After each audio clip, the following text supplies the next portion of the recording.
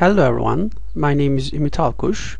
In this video, we will solve one problem in Chapter 3. Find the magnitude and direction of a displacement vector A equals minus 2 I hat plus 3 j hat meters. Remember that for any vector A, which is ax I hat plus ay j hat, its magnitude is found by the formula A equals square root of ax squared plus ay squared.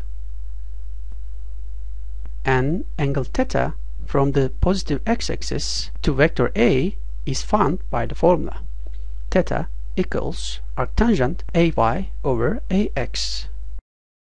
If we return to our example, ax is equal to minus 2 meters and ay is equal to 3 meters. Therefore, the magnitude of the displacement vector A is square root of minus 2 squared plus 3 squared, which is approximately 3.61 meters. Here it is important to note that we give the final result in three significant figures, which are 3, 6 and 1.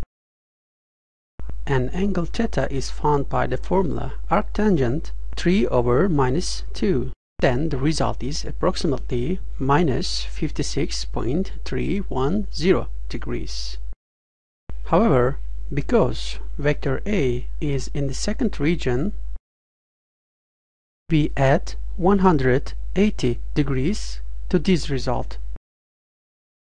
Therefore, the result is approximately 124 degrees. Okay, that's all about this problem. Thank you for your attention. See you in the next video.